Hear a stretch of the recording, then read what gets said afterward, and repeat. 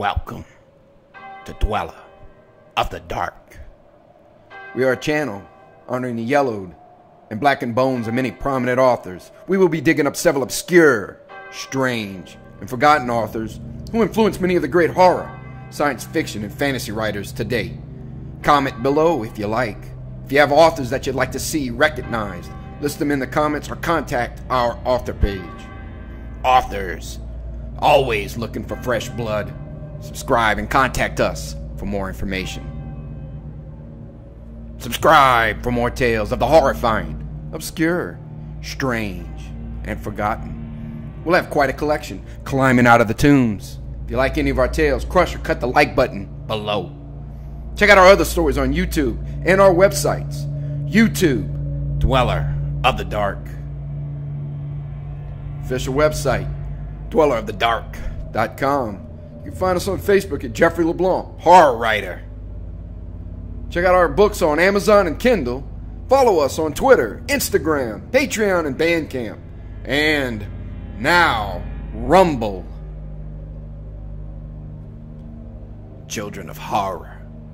A werewolf recalls his hair-raising experiences in a diary. A man catches up with his dead friend under a pavilion. And a backyard holds a gruesome secret for those who enter, as we fly back to another hypnotic tale with Joseph Payne Brennan. Joseph Payne Brennan was a writer and poet of fantasy and horror fiction. Brennan published between 400 and 500 short stories, 2 novellas, and thousands of poems. His stories appeared in over 200 anthologies and have been translated into German, French, Dutch, Italian, and Spanish. As a horror writer, Brennan wrote horror stories for Weird Tales in 1952. He began publishing his own magazine, Macabre House, which ran from 1957 to 1976. Several of his short story collections focus on a John Silence and Carnacki-styled occult detective named Lucius Leffing. This is the horror master that terrified Stephen King.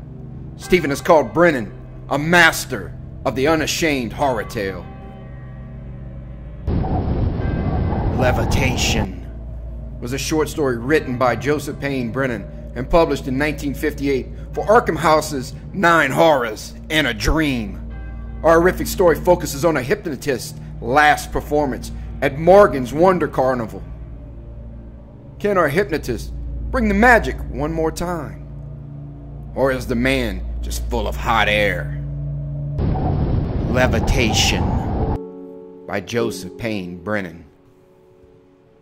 Morgan's Wonder Carnival moved into Riverville for an overnight stand, setting up its tents in the big ballpark on the edge of the village. It was a warm evening in early October, and by 7 o'clock, a sizable crowd had made its way to the scene of raucous amusement. The traveling show was neither large nor particularly impressive of its type, but its appearance was eagerly welcomed in Riverville, an isolated mountain community many miles from the motion picture houses, vaudeville theaters, and sports arenas situated in larger towns. The natives of Riverville did not demand sophisticated entertainment. Consequently, the inevitable fat lady, the tattooed man, and the monkey boy kept them chattering animatedly for many minutes at a time. They crammed peanuts and buttered popcorn into their mouths, drank cup after cup of pink lemonade, and got their fingers all but stuck together trying to scrape the paper wrappers off colored taffy candies. Everyone appeared to be in a relaxed and tolerant state of mind when the barker for the hypnotist began his spiel. The barker, a short, stocky man wearing a checkered suit, bellowed through an improvised megaphone, while the hypnotist himself remained aloof at the rear of the plank platform erected in front of his tent. He appeared disinterested, scornful, and he scarcely deigned to glance at the gathering crowd. At length, however, when some 50 souls had assembled in front of the platform, he stepped forward into the light. A murmur went up from the crowd. In the harsh, overhead electric glare, the hypnotist made a striking appearance.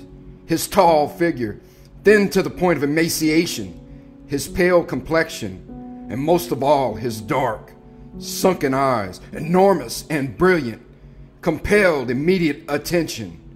His dress, a severe black suit, and an archaic black string tie, added a final Mephistophelian touch. He surveyed the crowd coolly, with an expression betraying resignation and a kind of quiet contempt. His sonorous voice reached to the far edge of the throng. "I will require one volunteer from among you," he said. "If someone will kindly step up." Everyone glanced around or nudged his neighbor, but nobody advanced toward the platform. The hypnotist shrugged. "There can be no demonstration," he said in a weary voice, "unless one of you is kind enough to come up. I assure you, ladies and gentlemen, the demonstration is quite harmless, quite without danger." He looked around expectantly, and presently a young man slowly elbowed through the crowd toward the platform. The hypnotist helped him up the steps and seated him in a chair. "Relax," said the hypnotist. "Presently you will be asleep, and you will do exactly what I tell you to do." The young man squirmed on the chair, grinning self-consciously toward the crowd. The hypnotist caught his attention, fixing his enormous eyes on him, and the young man stopped squirming. Suddenly, someone in the crowd threw a large ball of colored popcorn toward the platform. The popcorn arched over the lights, landing squarely atop the head of the young man sitting in the chair. He jerked sideways, almost falling off the chair, and the crowd, quiet a moment before, gawped boisterously. The hypnotist was furious. He turned scarlet and literally shook with rage as he glared at the crowd. "Who threw that?" he demanded in a choking voice. The crowd grew silent. The hypnotist continued to glare at them. At length the color left his face and he stopped trembling, but his brilliant eyes remained baleful. Finally, he nodded to the young man seated on the platform, dismissing him with brief thanks, and turned again toward the crowd. "Due to the interruption," he announced in a low voice, "it will be necessary to recommence the demonstration with a new subject. Perhaps the person who threw the popcorn would care to come up." At least a dozen people in the crowd turned to gaze at someone who stood half in the shadow at the rear of the gathering. The hypnotist spotted him at once. His dark eyes seemed to smolder. "Perhaps," he said in a purring, mocking voice, "the one who interrupted is afraid to come up. He prefers to hide in the shadows and throw popcorn." The culprit voiced a sudden exclamation and then pushed belligerently toward the platform. His appearance was not in any way remarkable. In fact, he somewhat resembled the first young man, and any casual observer would have placed the two of them in the farm laborer class, neither more nor less capable than the average. The second young man sat down in the platform chair with a distinct air of defiance, and for some minutes visibly fought the hypnotist's suggestion to relax. Presently, however, his aggressiveness disappeared, and he dutifully stared into the smoldering eyes opposite his own. In another minute or two, he arose at the hypnotist's command and lay flat on his back on the hard planks of the platform. The crowd gasped. You will fall asleep. The hypnotist told him. You will fall asleep. You are falling asleep. You are falling asleep. You are asleep. And you will do anything which I command you to do. Anything which I command you to do. Anything. His voice droned on, repeating repetitious phrases, and the crowd grew perfectly silent. Suddenly, a new note entered the hypnotist's voice, and the audience became tense. Do not stand up, but rise from the platform. The hypnotist commanded. Rise from the platform. His dark eyes became wild and luminous looking, and the crowd shivered. Rise! Then the crowd drew in its collective breath with an audible start. The young man, lying rigid on the platform, without moving a muscle, began to ascend horizontally. He arose slowly, almost imperceptibly at first, but soon with a steady and unmistakable acceleration. Rise!